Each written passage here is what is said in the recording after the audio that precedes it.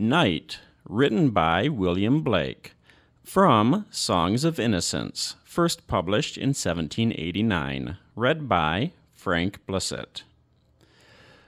The sun descending in the west, the evening star does shine, the birds are silent in their nest, and I must seek for mine. The moon, like a flower in heaven's high bower, with silent delight sits and smiles on the night. Farewell, green fields and happy groves, where flocks have took delight, where lambs have nibbled, silent moves the feet of angels bright. Unseen they pour blessing and joy without ceasing on each bud and blossom and each sleeping bosom.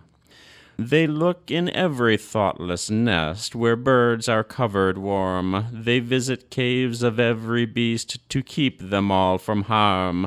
If they see any weeping that should have been sleeping, they pour sleep on their head and sit down by their bed.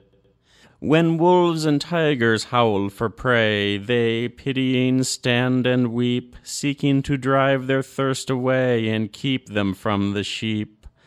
But if they rush dreadful, the angels most heedful receive each mild spirit new worlds to inherit.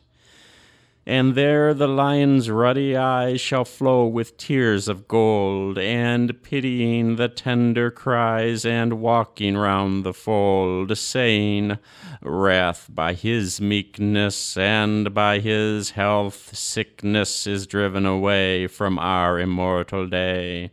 And now beside thee, bleeding lamb, I can lie down and sleep, or think of him who bore thy name, graze after thee and weep.